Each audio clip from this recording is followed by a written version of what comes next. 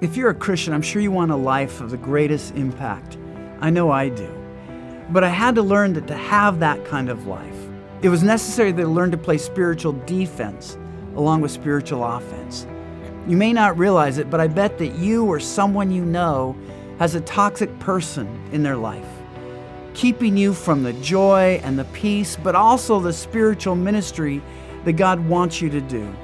When I found myself running up against the wall time and time again, a wise and loving friend of mine pointed out to me how often in the book of Luke, Jesus was willing to walk away from those toxic people or let others walk away from him when the situation was unproductive.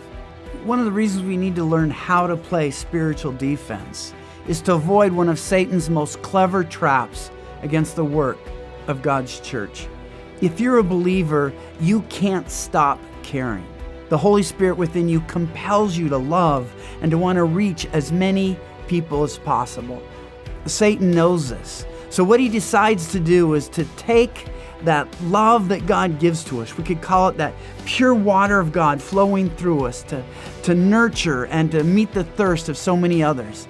And instead of that water going out into fields to fertilize them and create an abundant harvest, he wants to get us to pour that loving water straight down the gutter into the lives of toxic people who not only will never be changed, they'll resent us for even offering it.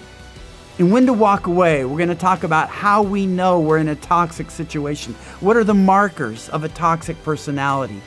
How do we respond, whether we're at work, whether we're at church, or even more at home?